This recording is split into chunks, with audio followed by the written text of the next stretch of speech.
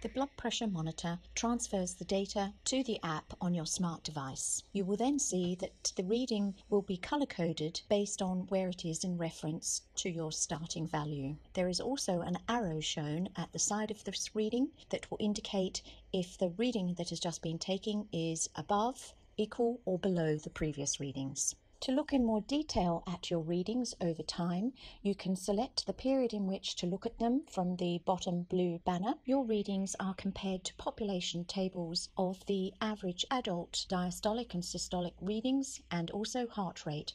So if they are in the green zone, they are okay, orange zone is caution, and red is out of parameter for that particular reading. Do use this information in conjunction with your healthcare team, and at any time you're concerned, please do contact them. You can also manually enter data. Go to the manual data entry page and look for cardiovascular, so you can enter there data from another device that you already currently own at home.